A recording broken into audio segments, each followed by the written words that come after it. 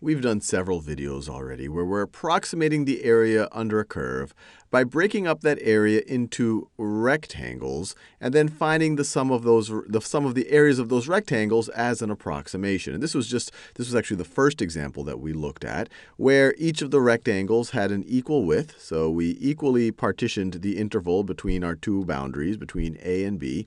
And the height of the rectangle was the function evaluated at the left endpoint of each rectangle. When we wanted to generalize it and write it in sigma notation, it looked something like this. And this was one case. Later on, we looked at a situation where you define the height by the function evaluated at the right endpoint or at the midpoint. And then we even constructed trapezoids.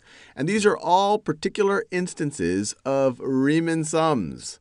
Riemann sums. So this right over here is a Riemann sum. And when people talk about Riemann sums, they're talking about the more general notion. You don't have to just do it this way. You could use trapezoids. You don't even have to have equally spaced partitions. I used equally spaced partitions because it made things a little bit conceptually simpler. And this right here is a picture of the person that Riemann sums was named after. This is Bernard Riemann. And he made many contributions to mathematics. But what he's most known for, at least if you're taking a first-year calculus course, is the Riemann sum and how this is used to define the Riemann integral. Both Newton and Leibniz had come up with the idea of the integral when they had formulated calculus. But the Riemann integral is kind of the most mainstream, formal, or I would say rigorous definition of what an integral is. So as you can imagine, this is one instance of a Riemann sum. We have n right over here. If the larger n is, the better an approximation it's going to be.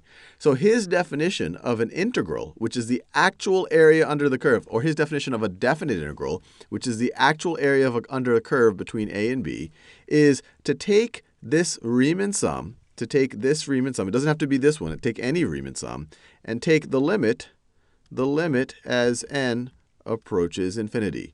So just to be clear, what's happening when n approaches infinity? Let me draw another diagram here.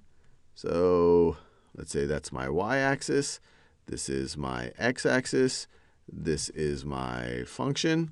As n approaches infinity, so this is a, this is b, you're just going to have a ton of rectangles. You're just going to get a ton of rectangles over there, and they're going to become better and better approximations for the actual area. And the actual area under the curve is denoted by the integral from a to b of f of x times dx. And just to make it, you see where this is coming from, or how these notations are close, or at least in my brain, how they're connected. Delta x was the distance for each of these, was the width for each of these sections. This right here is delta x. So that is a delta x. This is another delta x. This is another delta x. Though a reasonable way to conceptualize what dx is, or what a differential is this what delta x approaches if it becomes infinitely small. So you can view this, you can conceptualize this, and it's not a very rigorous way of thinking about it, as an infinitely small, infinitely, but not zero, infinitely small